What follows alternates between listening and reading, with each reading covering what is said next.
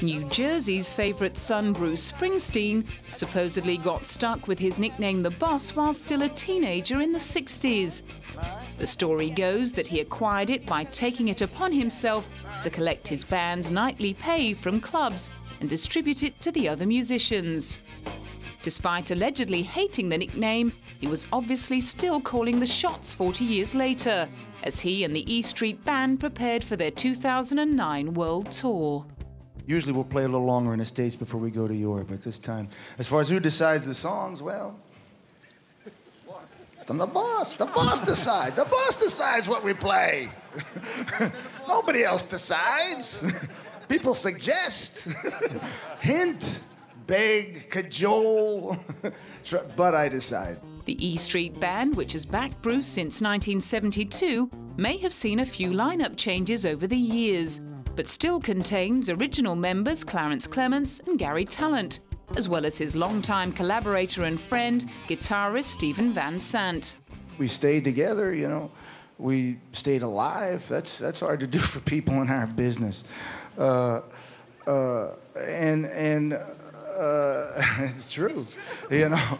And also, you know, imagine you're working alongside of the same people you were with in high school, you know, for 40 years or so, and keeping that together. So all of those things are nice, and they're sort of they just kind of come up as they do. But in the end, it's you know, it's corny, but it's the long ride that it's all about.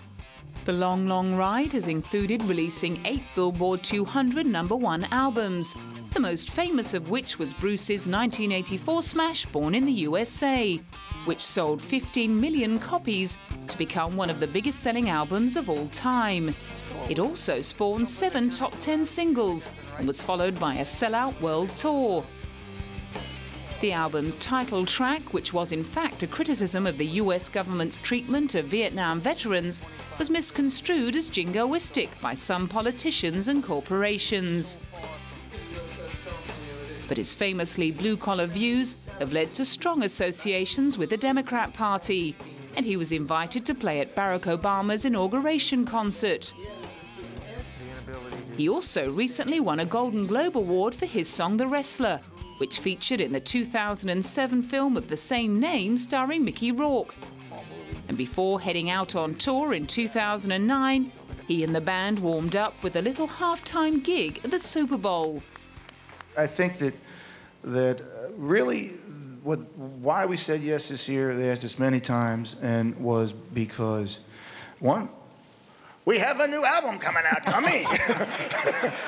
Come on, there's a new record in the stores, you know. So, just happened to come out this past week. So we have our mercenary reasons, of course, you know, and besides our deep love of football.